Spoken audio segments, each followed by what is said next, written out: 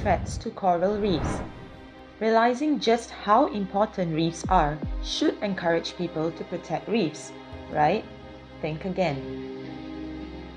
75% of reefs worldwide are currently threatened by a combination of threats, and scientists estimate that nearly all reefs will be threatened by 2050.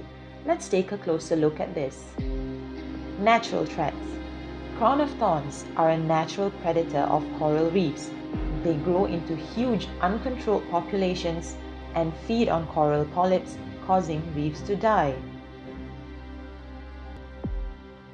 Ocean acidification is also another natural threat. It reduces coral growth and its ability to survive.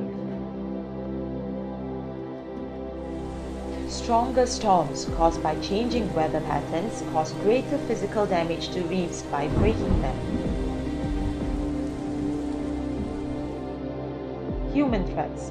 Overfishing leads to a major ecosystem instability and effect of altering a food chain.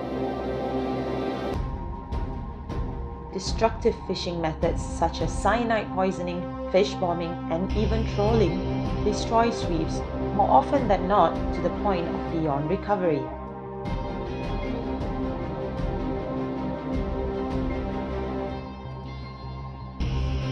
Pollution and sedimentation.